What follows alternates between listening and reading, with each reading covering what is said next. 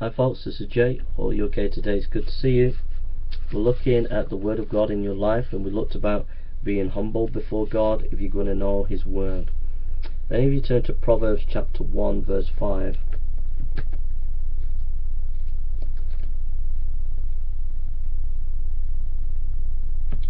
Proverbs chapter 1